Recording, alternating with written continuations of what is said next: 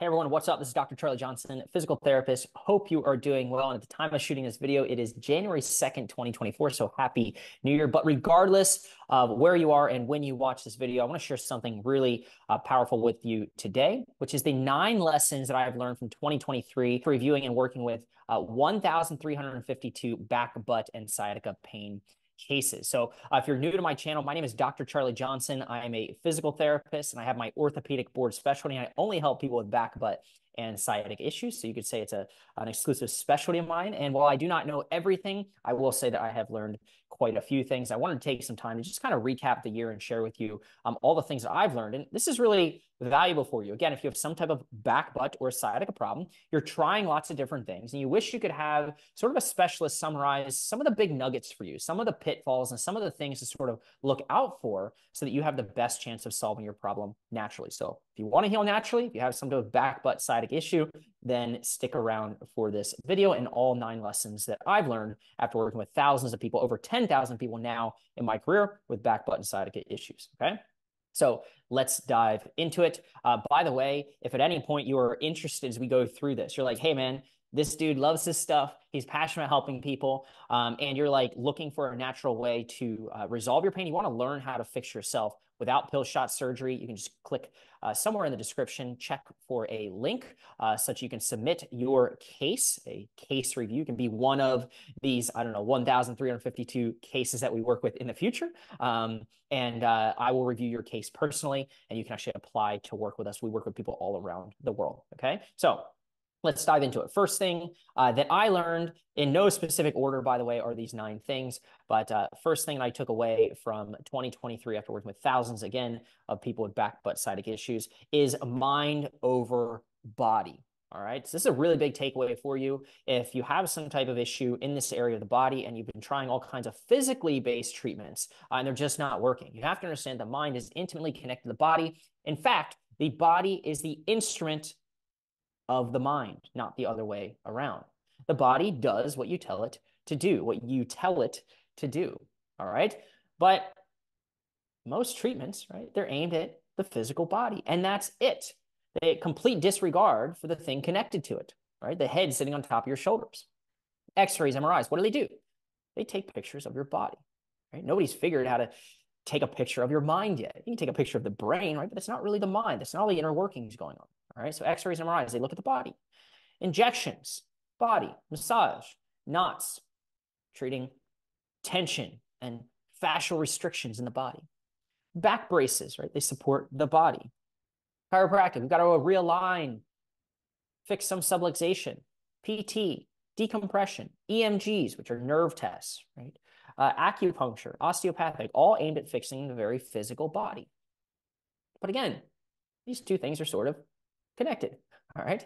So dis-ease, and we'll talk more about this as we kind of go later into this presentation, if you will, but dis-ease within the mind can create disease or pain, numbness, tingling, funkiness in the body, all right? And then obviously vice versa. If you bend over, you pick something up, you might become anxious about picking things up, right? So the other can also be true, but just realize that these things are connected. It's a two-way street here.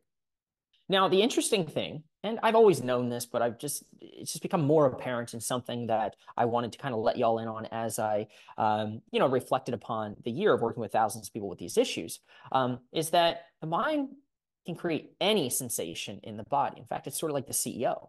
It can create feelings of numbness, tingling, burning, shooting, stabbing, achiness, tightness, weakness. What's interesting is that people have a way of sort of trying to segregate these things, right? If they feel stabbing, well, that can't be the mind. It's stabbing me and it's right here in my butt cheek. Or, you know what, the achiness could be the mind, right? But the numbness, Charlie, my foot feels numb, it's tingling. The mind can't do that. That's a physical thing. The mind, right, allows you to experience anything. The brain is the CEO, all right? And so any sensation or pain that you're experiencing could be created by the mind. So all sorts of yucky, weird, and funky feelings that feel very physical can actually be caused by danger signals or dis-ease within the mind. And this can mimic any structural diagnosis that you've been led to believe is the cause of your pain, right? Things like Piriformis Syndrome, a herniated disc, degenerative joint disease, degenerative disc disease, spinal stenosis, arthritis, bursitis, tendinitis, SI joint, I don't know why I put syndrome, SI joint dysfunction, right? And or sciatica, just to name a few. Now, y'all have heard the term muscle memory. So let's talk about muscle memory in the way that I sort of think of it. Neurons that fire together wire together. The more you practice something, the more you kind of groove that into the neural circuitry of your brain, right? If you sit there all day and you practice strumming some notes on your guitar, well, eventually, right, you're going to sort of do it. It's going to be second nature. Have you ever driven somewhere, maybe driving to and from work every day? If you do that consistently and long enough, you don't even think about it. You just put on your tunes, you talk to people, before you know it, you're at work or you're at home. It's you're sort of on autopilot. The more you practice something, the more reps you put in, the more you can train your brain to do that thing. So you can learn to experience pain, just like you learn to drive from point A to point B or play any instrument or whatever. You can learn to experience pain and link it to physical activities, positions, and movement. If you believe that you can learn to play an instrument, you should be able to believe, right? Shouldn't be weird to you that you can learn to experience pain. So for example, if it hurts to sit, if you've had trouble sitting for, a month, 2 months, 3 months, 6 months, 6 years, the more you put on those reps, when I say it hurts, the more you reinforce that is something that's dangerous to the mind, to the brain. Sitting equals bad. Sitting equals pain. Sitting equals numbness. What happens? Hey, body, don't do that as much. You become avoidant of sitting. What do you do when you sit less than? You reinforce the sitting is even more dangerous. And before you know it, it hurts to sit. And you carry a cushion around with you everywhere you go. How do I know this? Because I work with people like you every day. So pain is an unpleasant sensory and emotional experience designed to protect you from some actual or perceived threat or danger. Actual, you may have bent over and hurt yourself, right? You may put your hand on a hot stove, and when you touch it, right, your mind says, okay, don't do that. I'm going to make it hurt because there's an actual threat there. Or have you ever put your hand on the stove and you thought it was hot, right? And moved your hand quickly and you're like, oh, it's off. It was perceived threat or danger, but the response was the same. All right. So even after your body is healed from an injury, let's just say you hurt a disc and you heal within 3 months. But during those 3 months, you started to link sitting with pain or bending with pain or lifting with pain or the gym with pain. You can train your brain or your mind to experience fear or pain or some other danger signal associated with these activities. You can train your brain. You can learn to experience pain. So in this case, if this is the case, the pain fear loop actually just keeps your brain on high alert and trains your brain to become stuck in pain, in which case we've got to address it, right? And so again, we've got to treat both the mind and the body. And my beef with modern medicine, if you will, is that there's deep segregation and sort of a divide, if you will, in the way that we teach people how to solve these problems or the way that we approach solving these back, butt, sciatic issues, or really any pain experience for that matter. So all the traditional approaches, the PTs, the chiros, people like me, usually go more the body approach. And we can do that if you want, if you need to, right? We will absolutely do that and help you identify, is it mostly body or is it mind? But this is where everybody's focused. And notice how there is no head, the headless horseman. There is no head on this picture. The average medical doctor receives about 9 hours of pain education in all of medical school. It's no wonder they don't understand what pain really is and the way that the brain can influence the pain that we experience. And so they just ignore it. Ignorance, not knowing. Or we swing the other way. The pendulum goes the other way. We're just going to treat the mind. Notice there's no body here. It's just a head sitting on the side of the road, right? I'll go see the psychologist, a trauma therapist, a social worker, a counselor. I'll do cognitive behavioral therapy. Well, okay, but like there's a body connected to this thing. And it's like when you want to get back to running and you want to be able to do that safely, how do you do that? Oh, just tell yourself you're fine. Well, what if you're deconditioned? What if you need to build up your strength? What if there's some physical component there? How do you connect the two? So rather than being about body or mind, right? It's mind and body. And that is what we aim to do for people all around the world who are stuck in pain, tired of working with people who see things only one way. If the only tool you have is a hammer, everything's a nail. Right? So we sort of take this hybrid approach where we studied all the physical side of things. Again, I'm a PT, I have an orthopedic board specialty. It's all I do. Worked with hip and spine surgeons. That's how I got so interested and saw the gap here. And then worked also with psychologists. It's actually a minor of mine. Right? So how can we take the best of both the body and the mind so that When you go to solve this problem, we leave no stone unturned and give you the best chance of resolving your pain naturally. That is what we're all about. Okay.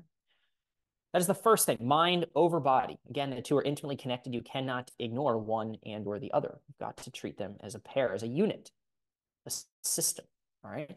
The second lesson and or nugget that I pulled from 2022, if I could sum it all up, 2023, is safety first.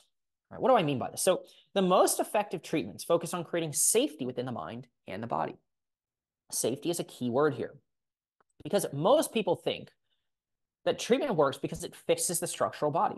I know I used to, right? You've got to do these press-ups to push the jelly back in the donut. Oriented in structure. Disc is causing me problem. I've got to fix that thing. I've got spinal stenosis, so we've got to open the central canal. We've got to increase the space where the nerves travel so the nerves can breathe. Structure. We've got to release muscle tension, trigger points, nuts. We've got to realign the pelvis. It's out of whack. It's out of symmetry. There's an up slip. There's a down slip. There's a rotation. And look, all these things sound good in theory, right? They're in all these textbooks, right? That I spent thousands of dollars on. But here's the real reason that I believe, and anybody, I think, who's done this long enough and specialized enough within this realm of understanding about the mind and the body and working with people in pain, I think would also agree.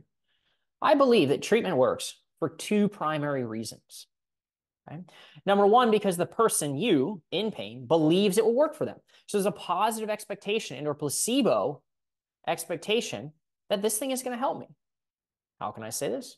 There's lots of research that shows placebo works, right? For example, we did a study several years back now, and there's been many of them, but it's just one I wanted to highlight, where we looked for the cluster of findings that would predict whether or not someone would respond to getting their neck cracked or would benefit from getting their neck cracked if they had neck pain, right? And guess what? One of the variables was that the person actually believed that that treatment would work for them.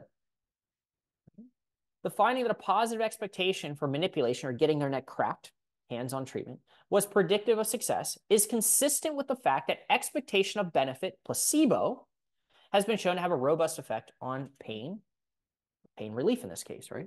Or not. It can go the other way. If you don't believe it's going to work for you, this stuff's crazy. Charlie, he's nuts. Probably not going to work for you. And the second thing, sometimes it's not enough to just believe that it'll work. But the second thing is that somehow, in some way, there's many ways to go about doing this. A treatment that ends up working allows the person or you in pain to feel safe mentally and physically. There's that word again, safe. So for example, we can make the body feel safe and or the mind feel safe, or we can do both, right? And again, there's this kind of interaction. I'm going to segregate them for the sake of talking about safety within the system and how you can create that, but realize they're pretty connected, all right? So for example, how might we go about helping someone who, I don't know, has pain when they bend over and it hurts their back or their leg or their butt or whatever? Well, if we can find positive inputs from the body, we'll call them yummy motions, safe motions, motions that feel good, then this provides the body and the mind evidence that movement doesn't have to hurt or be threatening. Safe movements of the body tell the brain that movement isn't bad, right? So you do certain motions that feel good. Oh, wow, I can bend? I was told, right, that bending was bad, but I can bend. That wasn't too bad. No more fear. You become fearless.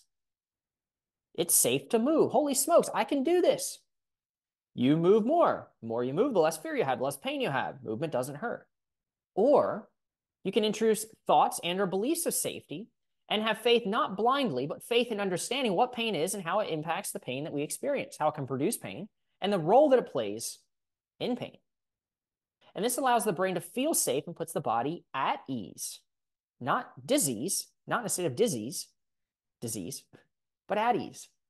All right, so let's not talk about movement yet. We could literally just educate you and help give you proof, right, that maybe you're not as broken as you think you are, or that you've been led to believe. We could also do the opposite, right? A negative input from the brain or a negative thought I could also plant in your mind. I could tell you that bending is terrible for your back, and every time you bend over, your jelly is going to shoot out the donut. That you need to live in a neutral spine and brace your core when you move. And guess what? You end up walking like a robot. But what if instead we could teach you and or allow you to look at things in a more positive light? What if we could teach you that hurt doesn't always have to equal harm, and that some pain while you're moving might be okay? And that the pain that you're experiencing may not be due to damage, but we could prove to you that it's just a danger signal. Then you can start to have belief and conviction in understanding, again, not blindly, that you don't have to be afraid to move. There's less fear. It's safe to move. You move more, less fear. That wasn't so bad. I'm okay. There's less pain. Guess what? Movement doesn't hurt anymore. How cool is that?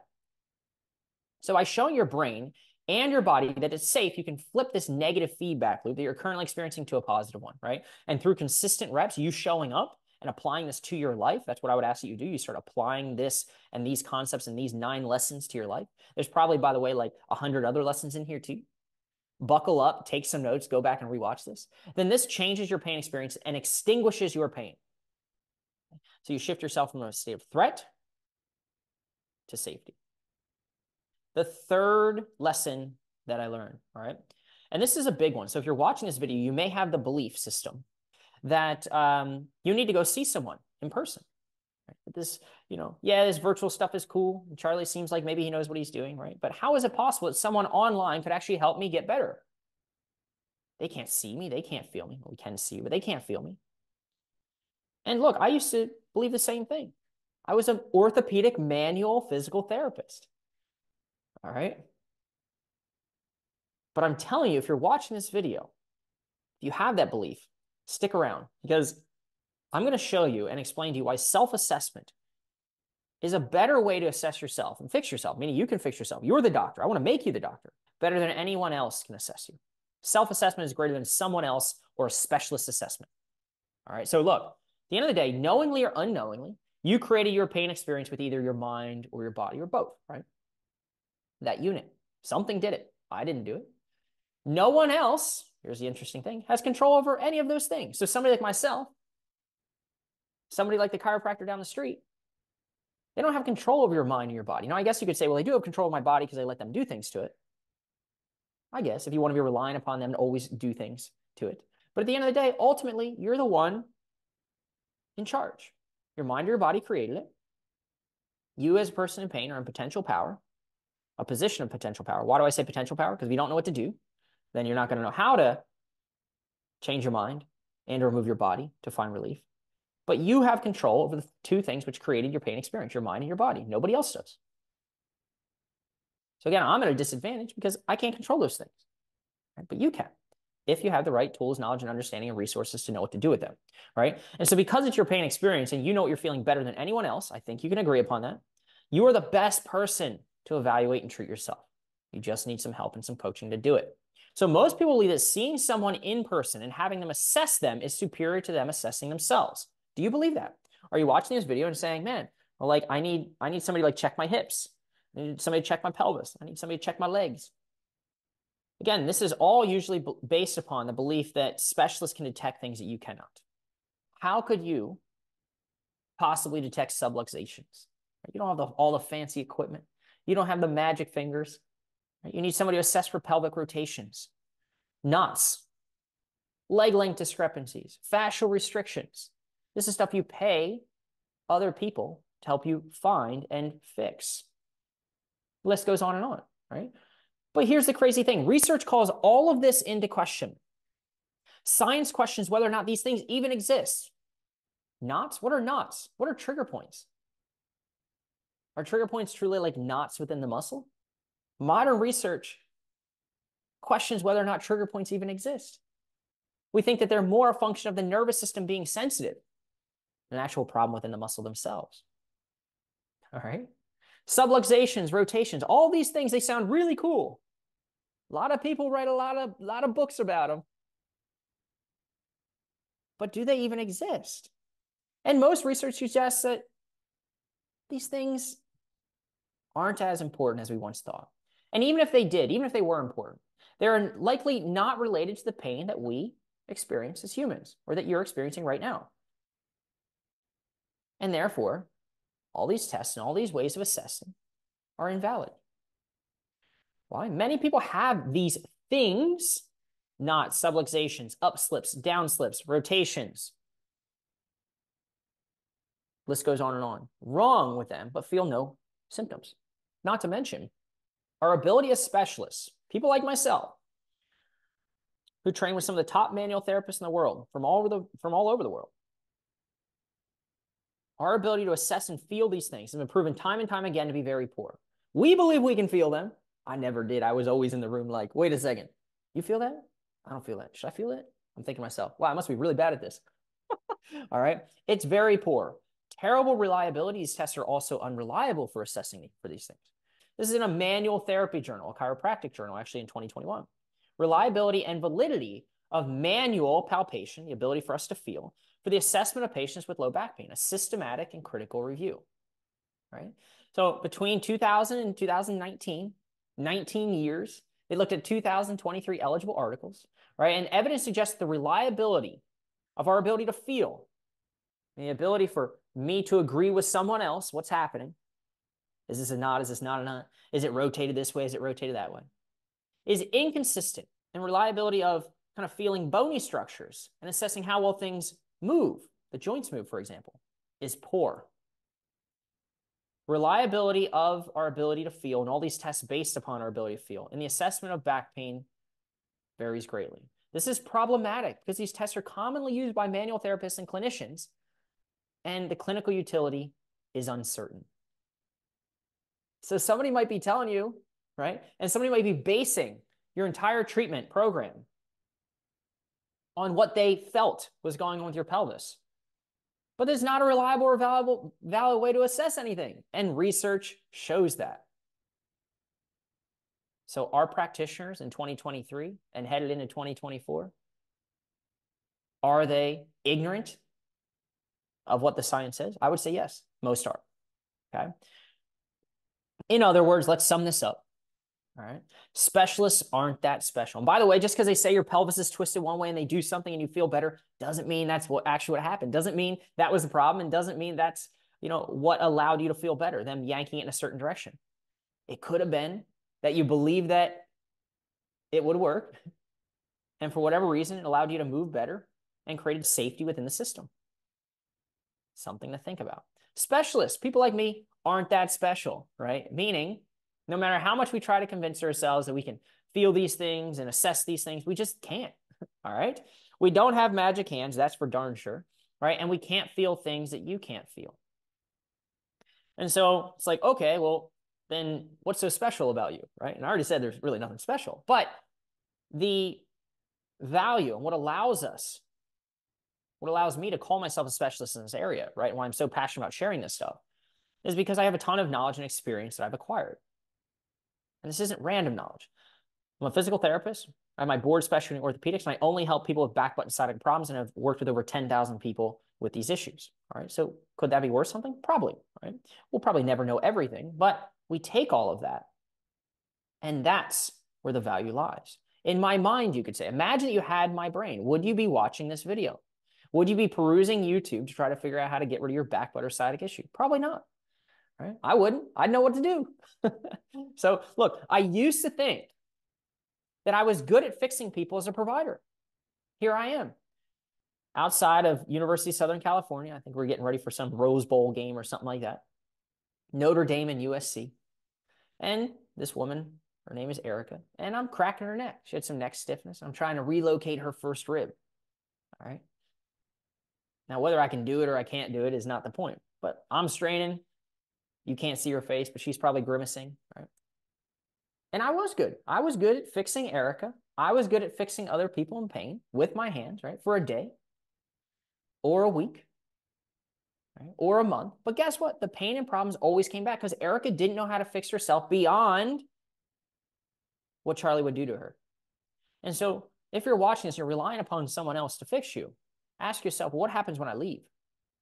And if the problem always comes back, it's because that person is not teaching you what to do and how to fix yourself without them. They're not training you to become self-sufficient and independent in resolving your pain, okay? So I found that people in pain were just terrible at fixing themselves. It's not your fault. Most providers are terrible at fixing people in pain. But when I shifted from fixing people to teaching people so that they could start to think and act like me, and I boiled everything down such that I gave it to people like you, then guess what? Everything changed, right? The goal is to acquire knowledge so that you can figure out why you hurt and better understand how to fix yourself so you're never relying upon someone else. How cool would that be, right? Again, everything changed when I shifted from fixing to teaching, all right? For example, Jennifer just shot me this message. This literally just came in. Again, it's January 2nd, 2024 at the time of shooting this video, just a couple days ago on Christmas. Good morning, it's Christmas, and I had to send this message. Full of gratitude for you in this program. I spent the last couple of weeks readying my house and prepping for guests and Christmas. I could do it with very little pain and some days with none. 3 months ago when I joined the program, I could have not done this. As I was thinking about the new year, I was looking to 2024 with daily exercise as a part of my life again. It seriously makes me want to cry. My life has changed and all the lives mine impacts are changed because of you and this program. You are changing the world. Thank you from the bottom of my heart. Right? So when I would fix people, they'd say, hey man, you're awesome. Thanks. Leave me a 5-star review. But the problem kept coming back. And so when I started to teach people what they needed to do, I chatted with Jennifer maybe a couple times. I get these random messages from people who are like, dude, you didn't just fix me. Like, you changed my life. You taught me what I need to do so that I'm self-sustainable and I'm not relying upon other people. That is powerful. And so again, if you're watching this, you're like, man, I want to make 2024 a different year where I can become pain-free, or 2025 if you're watching this next year, whenever you're watching this, right? Check the link in the description below. We'd be happy to review your case, see if we can help you out. And you can always apply to work with us. We work with people all around the world. All right. David, just a couple days later, thank you for the Christmas card, Dr. Charlie. It probably isn't a week that passes. I do not think about you, your program, and everything I learned from you. I'm forever grateful for what you did for me. Right? By teaching people what they need to do, you're creating transformation. If you're looking for a transformation, not just more information and or someone else to fix you so that when you hurt, you can just go back to that person. If you want to do that, it's totally cool, but that is not the goal. We want to empower people to resolve their own pain problems. All right. So I no longer fix people, but I teach people what I know so that people can fix themselves. And you can probably tell I get amped up about it. All right. So look, this includes how to self-assess, how to measure progress, and how to treat oneself. And the coolest thing about this is that you can use the same process to fix a back, butt, sciatic problem to treat many other things. Migraines, chronic neck, shoulder pain, all these different things. Same pain relief process. This guy goes by Sean. Came to me, back, butt, sciatica problems. Labral tears, tendonitis, all kinds of different things. Also had rotator cuff surgery. Now after the program, not only did he fix his hip and his butt problem, right? But shoulder pain is now a distant memory. He just finished a squat session at the gym. 90% of his strength is back, and he did full push-ups for the first time in a decade since his shoulder issue started. Surgery didn't work. His pain persisted, right? We taught him how to fix his butt, and he applied that to his shoulder. All right, it's incredible progress I wouldn't have believed at the start of the year. Big thanks to Dr. Charlie and the team. Happy New Year. Cool. So the fourth thing, all right, hopefully y'all are taking notes, okay? You can't manage what you don't measure. Measurement matters. So look, most people gauge their progress or lack thereof by what they think or what they feel. This is totally emotional and subjective, and it's easily influenced. This is the roller coaster, right? I'm good, I'm bad. Charlie, bad day, help me. Good day, I don't need help. Bad day, help me, right? We see this all the time. So let's just say this is the weather in my area right now as of January 2nd, 2024. Sunday, I guess that would have been like 2 days ago, right? 42 and sunny. That might be a day where you have less pain. You feel good. Why do you feel good? Because the sun is shining, right? There's not a cloud in the sky. Beautiful blues. You are happy. Everyone around you is happy, right? But then this coming Sunday, it's dark, it's rainy, it's dreary. You might feel different, right? And so if you take a subjective emotional approach, I think, I feel, right? How many times you go to the PT or a chiropractor and they're like, hey, how you doing today? How's your pain? And you're like, what do you mean, how's my pain? It's raining out. My pain stinks. My friend at work. Another thing that can influence how you feel if you're subjective about this. Your work crew, your family, your mother-in-law, your father-in-law, right? Your wife, your kids. If they're stressed out, your pain might be worse. If they're happy, you might be happy. Up and down. You ride the roller coaster of pain. This is a bad question. How you feeling today, right? I'm feeling good because it's sunny. I'm feeling good because, you know, winter's over and now it's summer. So many things can impact this, and it makes it hard to track progress in terms of what's helping or not, right? So just imagine for a moment. Here's how you want to think of it. Imagine a world where none of this stuff existed. Imagine if you had no idea it was in your food. Imagine that when you're going to bake cookies, right? You had no measuring cup, no way to measure anything. Imagine that you're trying to build a house or build a bookcase or do something like that. The person who built your house had no tape measure. They had no level, nothing. Imagine you're like, hey, I think my car has enough gas to get from point A to point B. You need a gauge, thermometers, scale. Imagine trying to lose weight without a scale. That would be difficult. Especially difficult if you didn't have a scale and you didn't have nutritional facts and you didn't have something to measure your food. These things are useful. There's a reason that we've created these devices, but we don't have one to measure, track our pain. So what do? Right? Blood pressure cuff to measure blood pressure, right? So if we didn't have these things, houses would be crooked. Recipes would be a disaster, right? You'd have no idea if you were gaining or losing weight. Blood pressure meds, insulin for diabetes, stuff like that, right? It wouldn't be prescribed because there's no way to measure it in the first place. It's not a problem if you don't make it a problem, if you don't measure it, right? Crazy. So the next natural question is like, Dr. Charlie, what are you suggesting? I'm suggesting that we create a ruler, a tape measure for identifying what's happening within our movement system and with the pain that we're experiencing so that we can understand how it's doing, how we're progressing, or if we're not. And therefore, we can manage it. You can't manage what you don't measure. All right. Now, I've created something called the total body scan.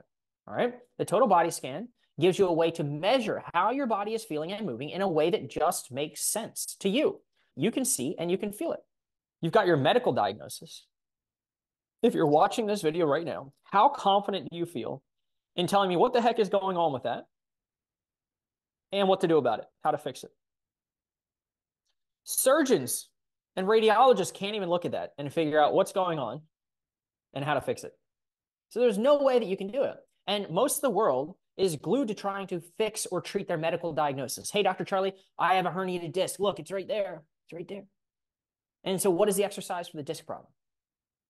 That is outside of you. It's something you don't understand. It's foreign to you. It's in a different language, if you will. A spondylolisthesis, an annular tear at L4, L5. Why not translate it into something that makes sense, that you can see, feel, and experience? You know how to move your body better than anybody else. Why not translate a medical diagnosis into a movement diagnosis? You can identify easily and consistently certain movements maybe that make you feel worse, for example. Or maybe you can identify motions that make you feel worse, and that's common too, and it tells us something, right? So we can translate your medical diagnosis into a movement diagnosis. And the total body scan is the ultimate self-assessment tool. It gives you an objective measure of how your body is moving, what motions feel yucky. Everyone knows what yucky is. Doesn't feel good. Reproduces your pain or sensations that you're experiencing. And to what extent they are yucky or painful. And this is it. This is the total body scan. So you got 6 motions, and you do them on the right and left side of the body. Everybody I work with goes through this process. Sometimes people find many motions that are yucky. Sometimes all the motions are yummy, and that means something as well. So it's not about what it means per se. It's just about trying to measure and objectify. Just because something is 45 inches long, it's not good or bad. It shouldn't make you happy or sad. It's just 45 inches long. And then you can change what you need. You can cut off some. You can add some. You can buy something different if it's not going to fit in there. But data, you need data. So we go through each of these motions on the right and left side of the body. Comes out to about 14 different motions. And then you measure it. You can objectify it. When you do a certain motion, you can use a scoring system to record how yucky these motions feel. If you do a motion, kick your leg up or you twist your trunk, and it's not yucky at all, doesn't reproduce any pain or sensations, then it's yummy. But if you feel something, then it's either low, medium, or high yucky. And if it's low yucky, yeah, I did that thing, I feel it a little bit. Okay, well, 10, 20, 30. The higher the number, the worse it is. Oh, it's a 30. Okay. Medium, 40, 50, 60. High, 70, 80, 90. This is a game changer for you if you're in pain and you're not tracking progress. Coming up with something, even if it's not perfect, to measure what's happening so you can make decisions based off logic and data, not emotion. Here's an example. Just took this off of somebody's sheet. Somebody who works with us personally to help you see what I mean. Twist right, twist left. Need a chest right, need a chest left. Figure 4 right, figure 4 left. Leg raise, boom, boom, boom, boom, boom. Maybe none of these motions make you feel worse. That's okay. Maybe you have a motion that you know of that's not on here. Hopping on one leg, maybe that bothers your hip. That's fine. Running, it's multiple motions. So you probably have something yucky in here, but a way to assess where things are at baseline. Then what's cool is you can identify, right, something you can track such that you can look week to week to tell what's happening. Hey, I've got these yucky motions. I'm having trouble with these things, and I'm moving in the right direction. Now, what are you doing to move in the right direction? Well, if you're doing a whole sheet of exercise, you're going to have no clue what's moving in the right direction, right? But let's give you a systematic way to assess what's happening and make decisions based off of, hey, I'm no better, I'm better, or I'm worse. So making decisions, again, based off data and logic and being objective versus emotion is the only way that I've found now, in the past, and in the future, right, to determine what's working versus what's not. And here's what's most important and what to do next. So the challenge for people is that they have a hard time becoming or being outcome independent. If you're not measuring things and you're going based off feelings and fluff all the time, then you go for a week and it doesn't work, and you put your head down. I say to someone, hey, how is that treatment working? Well, I think it's working. I'm like, well, okay, you don't have to think something's working, right? Meaning if you have to think your car started today, did it start? Probably not. If you have to think that you ate breakfast, did you eat breakfast? Probably not. And so if you have to think that you're feeling better, then you're probably not feeling better. Well, how long do you want to keep doing that treatment that you think is working? And what's crazy is some people say a week, some people say a month, some people say 3 months. It's totally up to whatever amount of time they want to basically kill. And so if you follow a process and you can measure things and track things objectively, then you can look at the data for what it is, just numbers, just objective data. You can separate yourself from the situation, remove the emotion as much as possible, and say, what can I learn from this? Sometimes you win, sometimes you learn. There is no failure. There is only feedback. And if you're taking a scientific approach and you're isolating variables and you're being not only systematic, but scientific, changing 1 or 2 things at a given time, you can say, hey, that didn't work. And that's all it means is that didn't work. We need to change. Here's what we're going to do. Boom. Okay. It's an iterative process. The 5th thing, all right, that I took away after reviewing 1,352 cases, back button sciatica issues in 2023. This is key. All right. Environment is greater than exercise. The number one thing that people think they need to do to solve their problem is more and more exercise. I get emails every day from people all over the world, and maybe you even found this video because you're looking for the exercise to solve your problem. Maybe it's out there. I found, right, that most people only need one exercise to solve the problem. It's a little bit beyond the point. But guess what? Environment is way more important than the exercises that you're going to do. And I'll explain why. Okay. So I'm going to show you a little scale here in a second. But most people trying to relieve pain have a scale, a healing scale, we'll call it, or a yummy yucky scale, right, that looks like this. On the left side, you've got all the yucky things that are keeping you in pain. On the right side, you've got all the things you're doing to try to make you feel better. So pain, big ball of yucky. I'll do all these things that make me feel better. Just do. The more I do, the more I feel like I'm trying to solve this, the better I'm going to get. No, the more confused you're going to become. So if the ultimate goal is to tip that scale towards the right to healing, how could you do it in the easiest and quickest way possible? Easiest and quickest way possible. There are 2 primary ways you could do it, right? You could add more yummies to the right side of the scale, add more smileys, or you can subtract yuckies from the left side of the scale. And adding more yummies to the right side of the scale is what almost I would say 99.9% of people want to do in pain, right? Because you've been led to believe, either by someone else or by just your own human psychology, being emotional about what you're doing, that the more I do, the better I'll get. And doing more looks like I'm going to search YouTube. I'm going to do more exercises. By the way, the PT is also a human and is not very scientific about their approach probably, or the chiro or the massage therapist or the orthopedic doctor who handed you a sheet of exercises and had you walk out the door and said, just do these. When something's not working, I've got all this junk that's not working, I'm just going to add more junk on top of junk. That's a bad idea. It's like patching a roof. That's like, you have a hole in the roof, right? And you're just patching it, rather than actually like doing what you need to do to make sure that it doesn't leak anymore. All right. I see a water stain on the ceiling. I'm gonna paint and prime over it, pretend like it's not there. Maybe this will work. It's not gonna work. You're not solving the problem. Okay. It also looks like seeking out more and more people to help you when the professional, the person you're seeing currently isn't helping you. And I call this like doctor hopping. You go from one specialist to the next, one chiro, one PT, one orthopedic doctor, one neurologist to another, hoping that someone can fix you. But they can't, because healing comes from within. You might be getting more and more tests. I just worked with someone who had 7 MRIs done. That's not uncommon. When an x-ray doesn't show something, you get another x-ray. Maybe the second one will find something in the first one, maybe the third one. And it'll find something. Because x-rays and MRIs show problems with almost everybody in the world. But is it the cause of your pain? Probably not. And so people just go down like this path and go on this frenzy of just getting all kinds of different tests because there must be something there. And they're killing all this time when they could have been living in action, doing what I'm about to share here in a moment, right, and solving the problem. And people think that by getting more tests and figuring out what's going on, it'll inform them about what to do. But it usually leads them down a rabbit hole. So trying to heal by addition, doing more seems to make sense. Logically, it's like, yeah, cool. The harder I work, the better I'll do. So many areas of life, right, have proven that to be true. You want to get better grades, you probably study more. Right? You want to make more money, and maybe you work more, right? That type of thing. But you want to get out of pain, you don't have to do more. You have to do less, all right? So why do people do this? Right? It's new, it's exciting. There's a dopamine hit. You're going to chase that next shiny object. It's going to make you feel like you're doing something and trying everything to get better, all of which are true, but there's a few problems with this, right? And you are probably experiencing these right now. You're constantly trying new exercise and meeting new doctors. It's unfamiliar. It's exhausting. It's frustrating, right? And it just zaps you of all your resources, time, energy, and money. And many times, here's the real kicker. Many times what you think you're doing to help you because some really smart person with a white coat, right, at the Mayo Clinic told you to do it, could actually be keeping you from healing. And you just don't know it. That stinks. You're paying for someone who's making it worse. All right. So here's yummy yucky scale. So you've got all this stuff, we'll call it life, keeping you from getting better. Now everybody wants to ignore that. Doctors don't have time for this. They don't pay you to educate patients. You're in and you're out. Then you've got all this stuff on the yummy side of the equation, all the stuff you're doing, people are addicted to doing.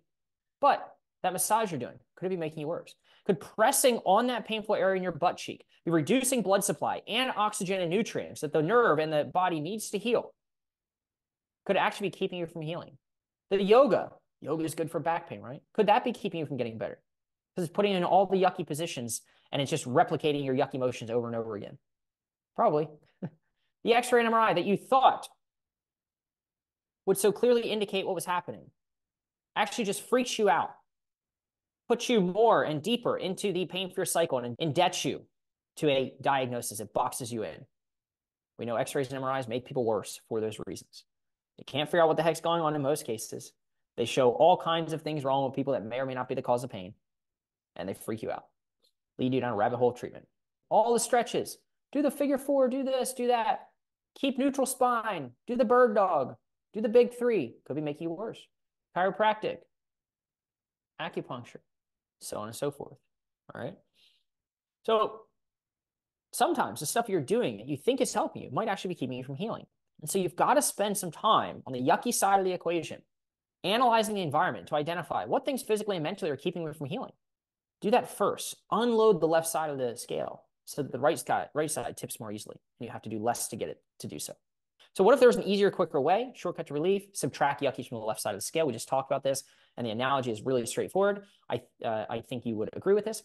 You can't out-exercise a bad diet. It just doesn't make sense, right? You can run on the treadmill all you want, but if you're popping donuts as you're running on the treadmill, you probably ain't going to lose weight, right? And so have you, hypothetically, right, been running on the treadmill, trying all kinds of stretches, going to see all these doctors, but you're still eating the donuts.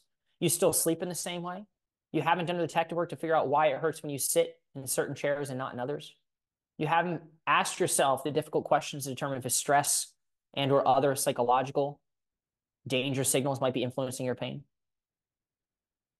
You can do all the exercise you want, but you can't out-exercise the bad diet. And then people wonder why they get the exercise, they get the quick hit, the treatment, the decompression, but then they go home and the problem always comes back.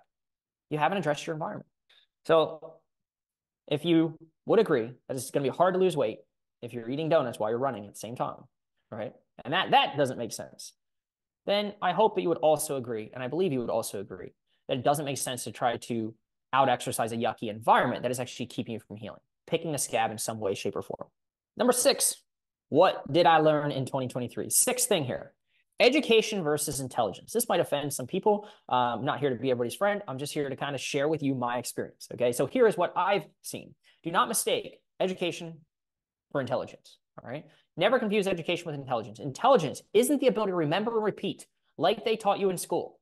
It's the ability to learn from experience, solve problems, be dynamic, if you will, in the way that you're thinking, and use our knowledge to adapt to new situations, adapt, reason, not be robotic and just reinstating facts. All right? Never confuse education with intelligence. You can have a PhD and still be an idiot. All right? Interesting quote. All right? So this is the stuff, right? This bookshelf right here, right?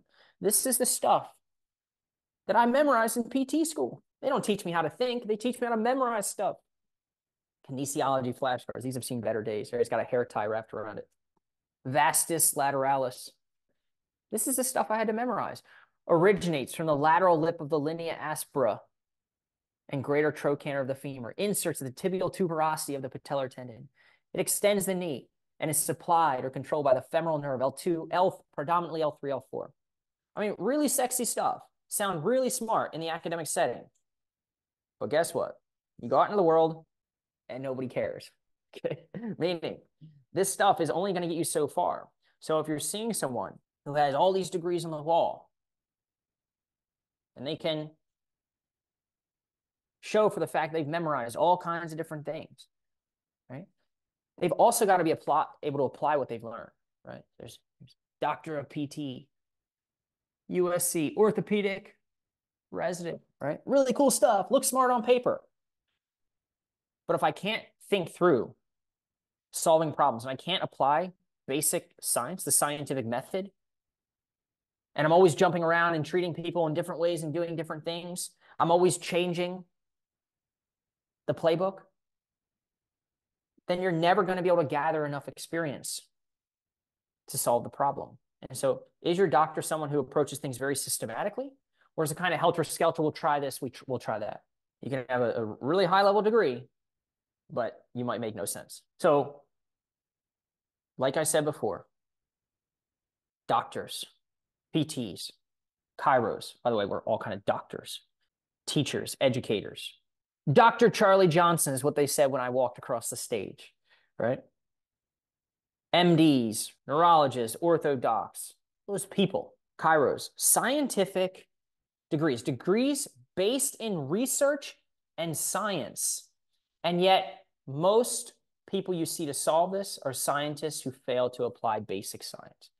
They know everything. They know all these flashcards, right? They're like a book when you ask them about certain things. Oh, but what were the basics again? You got to know the basics. And these are the basics. And it just makes sense. The scientific method applied to healing. The scientific method is like, look, you observe a problem. You have maybe a question about it. Oh, I wonder why I'm hurting. You come up with a hypothesis. Notice I didn't say you have to have a million hypotheses. You just come up with one, right? And then you run an experiment. You don't run 100 experiments all at the same time. You run an experiment. And then you come to some conclusion. You analyze the results. If you don't have data and your conclusion and your results is, well, how do you feel today? How's your pain? It's too fluffy. It can be influenced by a million things. But if you look at the data, you can do this, I did this, and you couldn't do this. And we're scientific about the way that we approach resolving pain. And we have data to lead us in different directions based off of the results, right, of that study or that experiment. Then we can iterate this process and we can get closer to the truth. If you ask me, that's the only way to solve a problem, right? Imagine you're like, hey, right, this cake doesn't taste good. I wonder if we need to do this, right? Probably a bad example, but then you go ahead and you throw 10 different ingredients into the pot, and the conclusion is like, oh, well, you wouldn't know. There's too many independent variables. And so this is what science looks like to the traditional PT or chiropractor or orthopedic doctor who treats these problems. We're going to give you 6 different things to try and hope that they work. I mean, how scientific does that sound? And not to mention that they're testing all kinds of different hypotheses at one time. So they're mixing hypotheses and mixing different experiments. Don't believe me? Here's the idea, right? So pelvic tilt, right? Right here we'll call exercise number 1, right? And then trunk stability, right? They're pretty much the same thing. They're teaching you to create stability within the system. Maybe there's a belief and or a hypothesis or a question in the person's mind or your mind that your core is weak. So let's do exercise number 1 and exercise number 2, 3, 4, 5. Let's do these 2, testing the same hypothesis, you could say, very similar. We need more stability, more control, more contraction in the core, more stiffness, more stability, move less. And then the second exercise, the piriformis stretch. Forget about the core, that's one hypothesis. But at the same time, we're going to have you stretch your butt cheek because we think that'll work. So which is it? Is it a core problem or is it a butt cheek problem? I don't know. My guess is as good as yours, right? The third thing, you know what? I know with the pelvic tilt and then the trunk stability thing here, I know we said we wanted you to be more stable, but I actually lied. We want you now to have more motion. Forget about all that stability stuff. We want you to move more now and bend backwards because they said you had a disc problem. Just go do that. No. You're mixing experiments and testing multiple hypotheses at one time. It's no wonder you're lost and confused. Oh, by the way, not only do you need more motion backwards, but I think you might also need it in the rotary position. You might also need more twistiness in your spine or your trunk. You might be stiff there. Oh, and by the way, don't just go to the right, go to the left too. We'll go right and left because the more we do, the better we'll get, right? No, you're lost and you're confused. All right. The fifth hypothesis, screw all the other hypotheses. Don't tighten your stomach muscles. It's not a core thing. Don't bend backwards. Don't twist your trunk. You don't need more motion there. Your buttock doesn't need more length or more mobility, more stretchiness. It actually needs more strength. Contract your glutes. Let's do glute bridges. Your glutes are weak. You've got glute amnesia or dead butt syndrome. No, you don't. You're all right. Okay. Do you see how this is just such an unscientific approach from somebody who has a degree on the wall that says doctor of physical therapy, doctor of chiropractic, doctor of osteopathic medicine, MD. This is not the way to solve a problem. Blindly just throw darts at a board and hope you hit the bullseye. Okay. Random inputs equal random outputs. It's no wonder you're not improving if you're taking that approach. More equals more confused, no question, especially when you're trying to run a scientific experiment, right? And you understand the basics of science. Boring equals better. That's a big nugget. Boring equals better. It doesn't have to be hard. Some people have a belief system like, I've tried everything. My case is complicated. How could it be that easy? Well, your case is so complicated that you tried all these complicated solutions and it hasn't worked. So at what point are you willing to let go of the belief that a complicated problem doesn't need necessarily a complicated solution?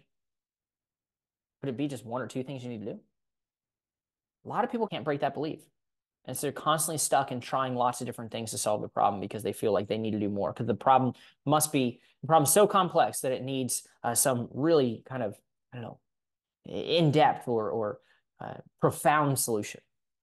All right. Most people, in fact, when they do use motion to solve the problem, are just one motion away. If you have a structurally based problem in your back, your butt, your leg, most people find just one motion using a very systematic scientific process for finding the one motion that's going to work for them.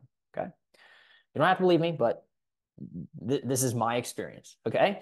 So the seventh thing I learned in 2023 is to trust the process. Number 8 and number 9. This is good. Number 8 and number 9, you got to stick around for that because they are killer. All right. Trust the process. All right. So this is the process that we use and we teach to people all around the world with back, butt, sciatic issues. Notice how movement is not first. First, we've got to do the detective work to figure out mentally and physically what is picking the scab and keeping people from getting better. It's healing by subtraction. That's looking at the yummy side of, or the yucky side of the scale and saying, what here is causing part of the problem? All right. Because again, you can do all the exercise you want, but if that's the case and something's holding you back, you ain't going to get better. Then we teach people how to measure. If you don't have a baseline foundation for what is level and what is plumb, right? And here's where I'm starting. And here's how much I weigh when I step on the scale day one. Then you don't know where you're deviating, either in the right direction, you're stuck, or in the wrong direction. You've got to have a way to measure what's happening with the body. We use total body scan. And we can look at this and make decisions, again, based off of data. Then we teach you to use mind and movement as medicine. Right? Any given medicine you take has a certain prescription. It's not about doing a sheet of exercises. One motion. Ideally, you don't go to the CVS and they give you 10 pills, right, if you have a headache. I hope not, right? If so, they're probably giving you one to counteract the side effects of the others, etc. But at the end of the day, movement is medicine. Think of movement like a pill. And all pills have a certain prescription on them, a dose, a frequency, and the timing. How much should you do it? How often should you do it? When do you do it? You can get very precise with using movement as medicine to solve these issues. Really cool stuff. And then you've got to talk about getting back to life full speed, right? And preventing problems with as much certainty as possible in the future. So, saw this the other day. Very, very true when it comes to getting out of pain, all right? People want to be a part of the outcome. Everybody wants to have the outcome of being pain-free and getting back to a life that they love. But how many people are like, hey man, just teach me the process. They don't want to know the process, right? You're watching this, be like, you probably off this video by now. If you're still watching it, kudos to you. Everyone wants to be pain-free, but few want to follow a process. Just tell me the exercise, Charlie. I'll do it. Just tell me. Right? Well, would you like to understand why you're doing the exercise and like Can we test something? No, just tell me. Okay. Not going to work. Right. This woman on my YouTube channel, right, on another video here, Bridget says, I need solutions. Dang it. I need solutions. This video was teaching people what not to do to heal a problem in their body. But everyone mistakes the absence of doing as not doing anything. Don't make that same mistake. Subtracting things and isolating what's helping, what's not helping, again, physically and mentally, is the first part to that process that I showed you earlier. Because you can't exercise a bad diet. But Bridget doesn't understand this, and maybe you don't understand this. It's okay if you don't, but in my experience, most people don't understand this, and they say things like, just show me the exercise. I need solutions. As if learning what not to do, which continues to aggravate your problem, is not a solution. It is part of the solution in the first step. This is very much a doing culture. Tell me what to do, not what not to do. I don't care about that. It's like people are blinded to the value in it. Right? So most people are looking for treatments that offer a quick fix, and many of these treatments do offer relief, all right, temporarily. But because they focus on teaching you the what and fail to teach you the why and the how come and answer the what ifs, and the problem always comes back. So if someone gives you the answers to a test, let's say a math test, you're going to pass the test short term. But without understanding of how and sort of why you arrived at that conclusion or that answer, then you're going to fail long term. You're going to pass, algebra. You're going to pass your math course, pass geometry. But then when you're like in a corner trying to like cut a piece of wood because you decided to be a craftsman, you're not going to know, right, like how to make it fit. You're going to be that person when you pass the math test, you got the PhD in math, right? But then you go to the counter and you don't know how to deliver change to someone. You'll fail when it comes to life. Right? Just tell me the exercise, Charlie. I want the outcome. I don't want the process. That's like saying to your fire at home, just give me heat and I'll give you wood. Dang it, fire. Just warm me up and then I'll feed you and I'll give you wood. And we know it doesn't work like that. So determining what you need to do to naturally heal is an iterative process, constantly evolving and changing, putting pieces of the puzzle together. That involves deep detective work and testing. You've got to be okay with that. It doesn't have to be a slow process, by the way. If you're willing to step back, break some of the beliefs, see things for what they are, which is just like a big puzzle piece, and you can have somebody help you put the pieces together, then oftentimes it falls together really quickly. But you've got to make the right first few steps. In my opinion, these are some of the right first few steps. Right? Recovery is not linear. Realize there are going to be ups and downs. And so what I would recommend is that you make actions or the process of resolving your pain the goal, not the outcome. Make just showing up and putting in the study and the effort needed to figure out what you need to do to solve the problem the goal, not the outcome.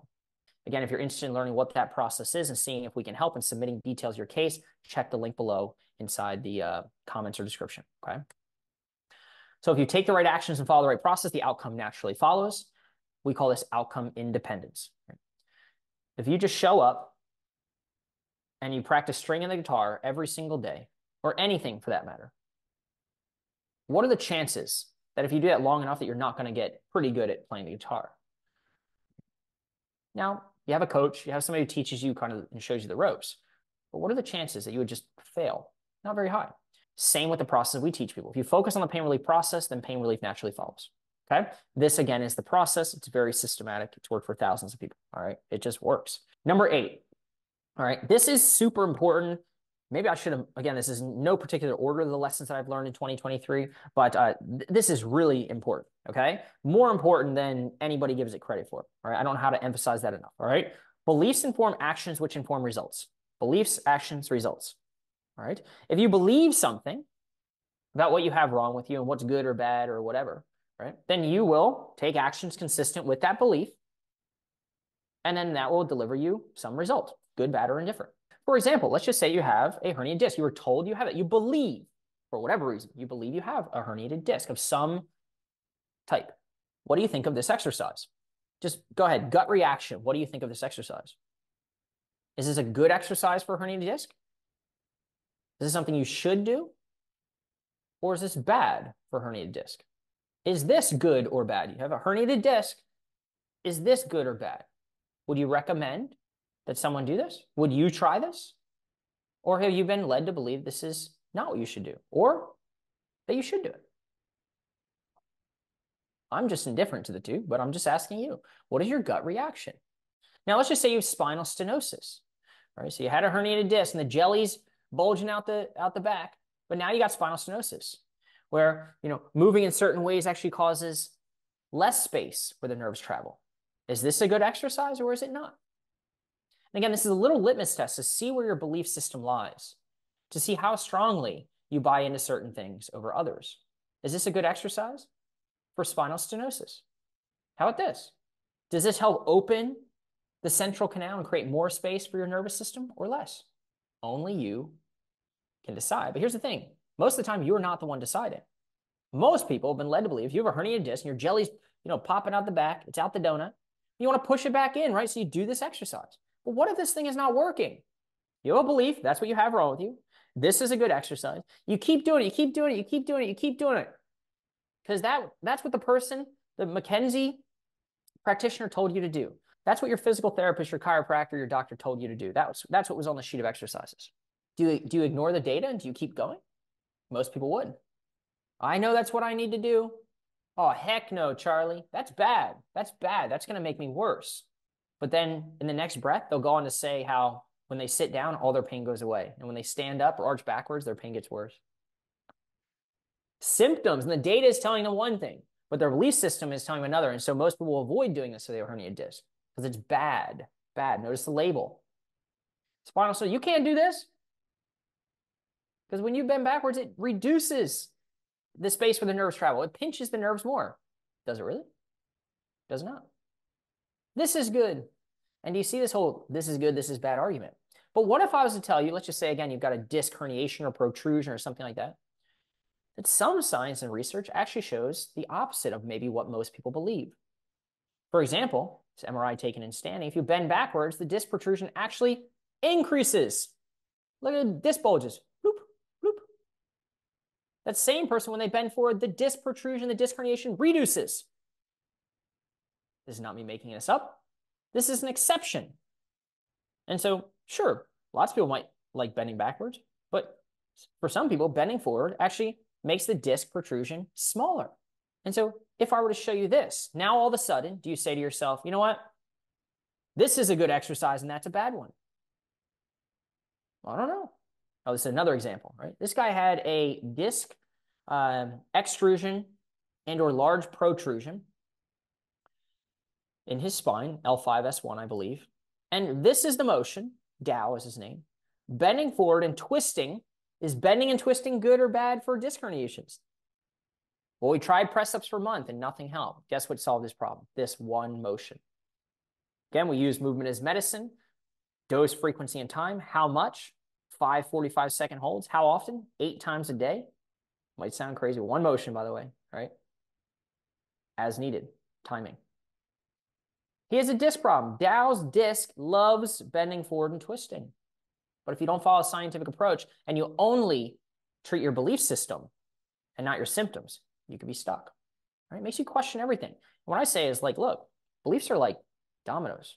When I chat with people, or I've reviewed these 1,352 cases just this past year and over 10,000 people in total, start to pick up on what these barriers are to getting better. If Dow calls me like, hey man, I have this terrible disc herniation and my pelvis is all twisted, I'm like, already he's got a lot of beliefs that probably aren't true and are keeping him from healing. I was told I had this wrong with me. There's multiple beliefs that we have to break down. Which of these beliefs do you have? And what other beliefs do you have? Write them down. Put them in the comments if you want.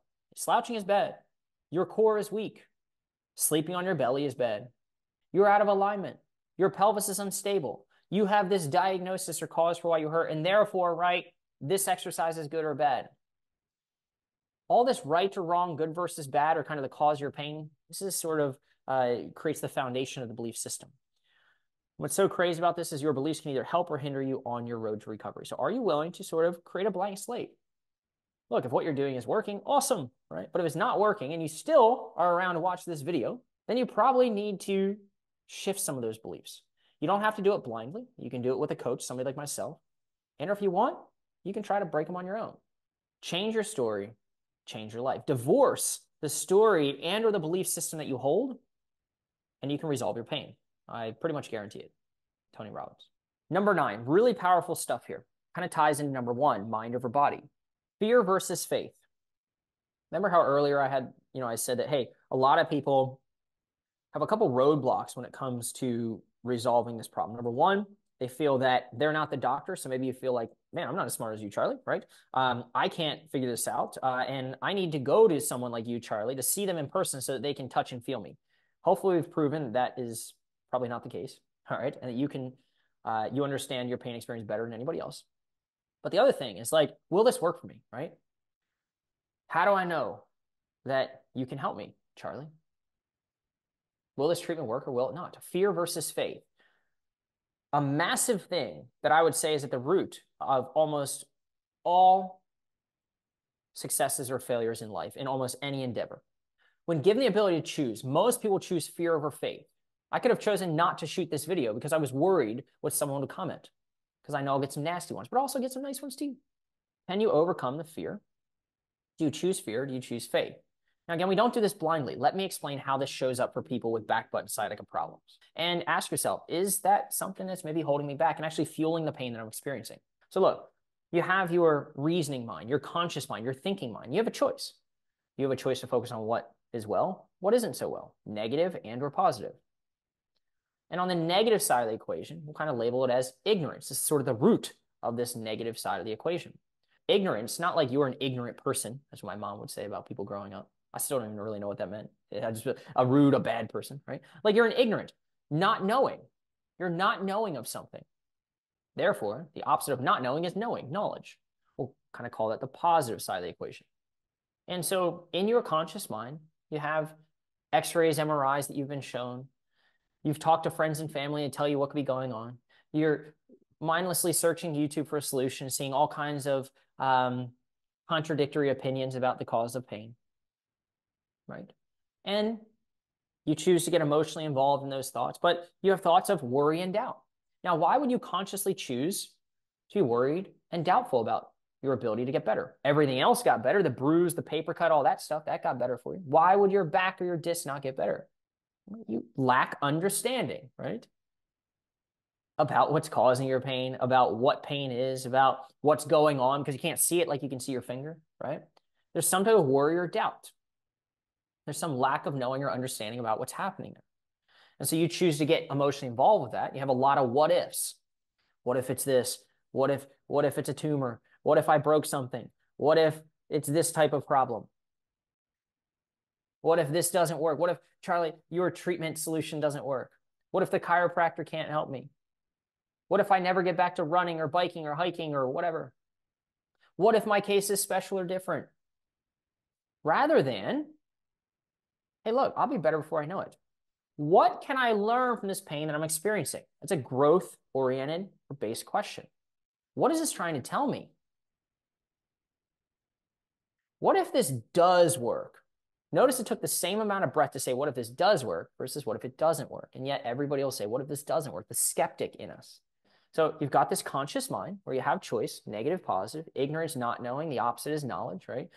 You have thoughts, stuff that's been planted in your mind. X-rays, MRIs, and all the information there, all kinds of stuff. And you have worry and doubt. You choose to get emotionally involved with those things, ask yourself all those questions I just listed. And the subconscious emotional mind pops up this experience of fear, fearful, frustrated. And that shows up in the body, right, as anxiety, right? So dis-ease within the psychology and or the mind can create disease within the body. If pain is a danger signal, so is fear and frustration and worry and concern and all these other things you get involved with. Dis-ease within the mind can create disease, pain, numbness, tingling, burning, shooting, stabbing, all those things we talked about early on in the body, in your back, in your butt, in your leg, in your head, in your eyes, in your mouth, wherever. So knowledge is your potential ticket to freedom if you know how to apply it appropriately. Again, knowledge is the opposite of ignorance or not knowing, instead of having worry or doubt, is it possible that somebody could take the time, like I am here today, to educate you on what you need to do to solve the problem? You can actually start to understand what's happening and what you need to do, and you're not relying on someone else to fix you. It is possible. But guess what it takes? Study. You just devoted about an hour of your time probably watching this video. Don't jump to something else. Go back and study it. Study my channel, if you will, or study other people's channel, whatever you want to do, right? But you've got to study. And so through study, with, of course, someone who knows what the heck they're doing, right? A specialist, if you will, as long as they're willing to take what they know and give it to you, then you can start to have understanding and faith in that understanding that you too can solve the problem. What is the opposite of fear? Faith. And as you'll see here in a moment, right, both fear and faith demand that you believe in something you cannot see, something that lies in the future. Worry and doubt. Will this, I wonder if this will work. What if it does work? All stuff in the future you cannot see. But both fear and faith demand that you believe in that. And it takes no more effort to choose one or the other, but we always choose the fear. So you're going to choose to be a skeptic. It's just something else that won't work. Or is there maybe something to this? Does your inability to improve have to do a little bit with your belief system and your current worldview of what pain is and how you can solve the problem? If you're willing to acknowledge that, then there's an opportunity to heal. Okay? So you can have faith, not blindly, just taking my word for it, but because we're teaching you what you need to do, giving you the tools, knowledge, and understanding and resources to understand this stuff through study, instead of spending, half an hour to drive to an appointment and sit there for 10 minutes, lay on the table while the PT is working with other people, right? Spend an hour at PT and then half an hour, 2 hours, 2-3 times a week, 9 hours a week to solve your problem. In which case, they're not teaching you what you need to do. They're just telling you what you need to do. But could you devote that same amount of time to empower yourself with all that is necessary to heal naturally? So you can have faith in understanding through self-study. And again, fear and faith both demand you believe in something you cannot see. It's your choice. It's your choice. You're going to do something after you watch this video. If you want our help, click the link below. If you don't want our help, that's totally fine too. Okay, but it's your choice. Just recognize that. All right. So again, faith and understanding creates somebody who's more relaxed, more calm. There's well-being. Guess what? The body's more at ease. There's the absence of fear and frustration and worry and concern and anxiety and all these things. Because you're like, I know what I need to do. I'm just going to follow the process. Cool. At ease. If pain is a danger signal, pain equals fear plus some sensation, numbness, tingling, whatever, and all the worries and concern around that sensation, then as soon as you get rid of the fear, as soon as you get rid of the response to it, then you just have a sensation. If you can change your reaction to pain versus always focusing on the pain itself, and as mind stuff might seem a little funky, right? But if you can understand what pain is and what pain isn't, and you can follow a process, the one that we outlined, for example, again, in my experience, one that works really well, one that I developed, then you can absolutely solve this problem because you can have faith in knowing that if you follow it, you will get the results you're looking for, okay? And a body that is at ease, right, is generally more healthy than the one that is in dis-ease, right? Okay, so again, where does all this worry and doubt come from? Well, here you are looking for a solution. You've got arthritis, says the surgeon. You'll need surgery. This is you going to other people rather than you looking within yourself. You're looking without versus looking within. You've got inflammation. You're going to need these pills, your family care doc, right? Your massage therapist. Of course you have knots everywhere. Why? Because that's what they do. That's what you're paying them for. Let me ask you this. If you went to the massage therapist and they're like, wow, I don't think you need a massage. You're totally good today. I don't sense any tension. Do you really think they would say that? They wouldn't say that. That's not their belief system. And it's clearly not your belief system if you're going to see them. You're weak if you go to PT. You need core strength, you need hip strength, you need stretching, you need all this stuff. Google, let's not even talk to Google because, well, again, you're not alive. You have some rare disease there. Chiropractor, your pelvis is twisted. You're out of alignment. You've got leg length discrepancies. They're telling you to buy orthotics, do this, do that, sleeping this way, sleeping that way. We're all guilty of it. And no wonder you have doubt and worry. Other people are planting things in your brain. They're telling you what to do, not helping you understand why you're doing it or how to go about doing it. Instead, they're seeding your mind with thoughts of, I'm broken, And of course, you're going to start to have more worry and doubt about those things. You're going to get emotionally involved in those thoughts. Subconscious mind, fear, emotional mind, disease. Then the mind creates disease within the body. You continue to hurt. So the question becomes, how long do you want to keep going down that path? And so what I did, what I committed my life to doing and my career to doing, saying, you know what? I realized that probably not any one of these people has a solution, but they all have little nuggets that I could pick up and learn along the way. If life is learning, I'm never going to be done learning how to solve this problem. All right. So I'm going to learn from all these people the best that I can, knowing that I'm never going to stop.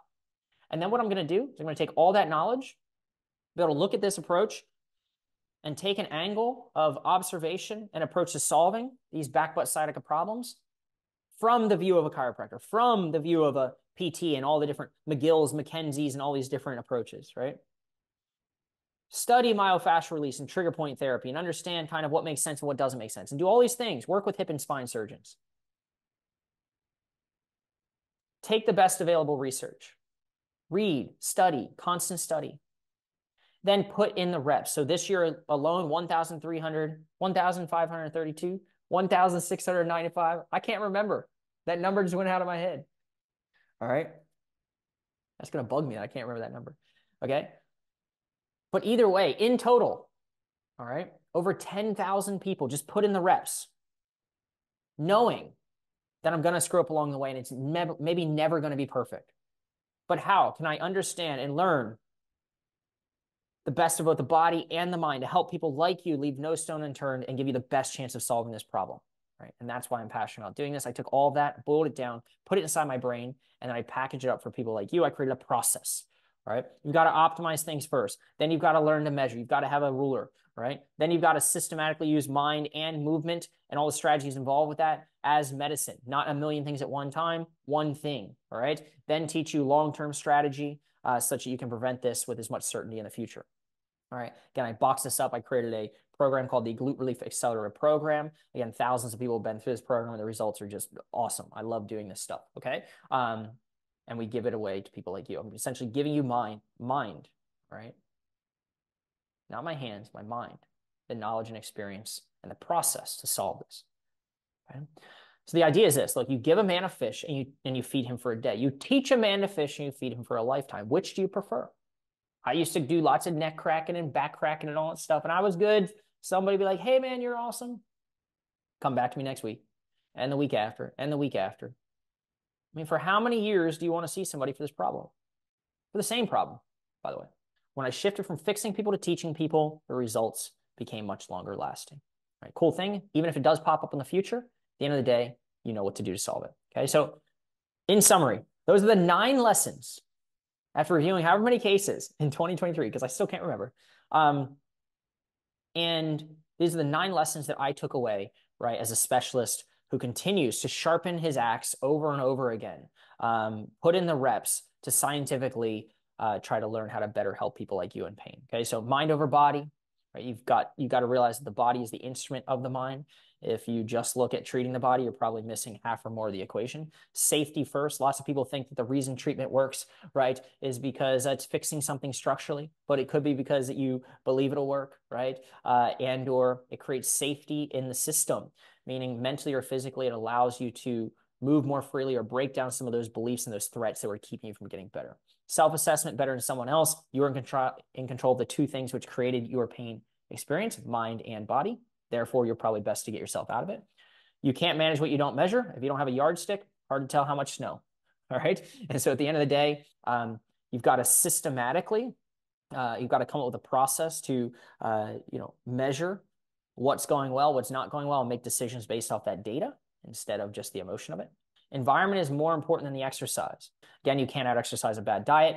Education versus intelligent. You're going to meet a lot of smart people with a lot of cool degrees, right? But if they don't specialize and they haven't followed a systematic process up to this point, and they're changing the way that they approach all these problems, and they haven't narrowed down the way that they think in a way that gives you what you need to do to solve the problem, and instead of just fixing you, chances are they might be super smart, but not highly intelligent, right? And not very adaptable, okay? Trust the process. And everybody wants to be pain-free, but not everybody wants to go through a process to get there. All right. But if you go through the process and the results naturally follow, in my experience, okay? Beliefs, you've got to break them, especially if they're not serving you, okay? Beliefs inform your actions, which inform your results in life, all right? And then fear versus faith, they both take equal amounts of energy, equal amounts of breath, just for me to spit that out. They both demand that you believe in something that you cannot see, and in the future, by the way, right? So which do you choose? It's your choice, all right? So that is all I got. Hopefully this was an interesting summary for you. I appreciate anybody who's checked out my channel, all of my followers. If you have some type of back, butt, or sciatica problem, one thing I would love to offer you is to review your case. Basically, I don't know who you are. I don't know where you're from. We work with people all around the world. Maybe we can help you. Maybe we can't help you. But what I would ask is that if you're trying to approach solving this differently, you want to solve it naturally, and you're interested in learning what you need to do to resolve your pain without pills, shots, surgery, and you definitely don't want to have to rely on someone else to fix you, then click the link, again, somewhere probably pinned in the comments or the description, and submit details of your specific case and basically set up a time to chat with us, all right? So basically what's going to happen, you set up a time to chat, then you will be taken to review what we call a pre-call packet. All right, and then after that, or within that, there's going to be instructions to submit a case review. Basically, a questionnaire. It gives me all the details that I need to confirm whether or not we can help. If I review the case and I don't feel 100% confident I can help, we'll just tell you that. If we do feel confident we can help, then we can talk about what that process looks like. Okay, so that is all I got. Again, this is Dr. Charlie. Thanks so much for watching. Let me know your thoughts below in the comments. Be sure to subscribe for more like videos. And if you'd like me to review your case personally, again, we work with people all around the world, and you're looking for a different approach where you're empowered and you're in control, then go ahead and click the link below in the comments or the description to apply to work with us. Thanks so much. Chat soon.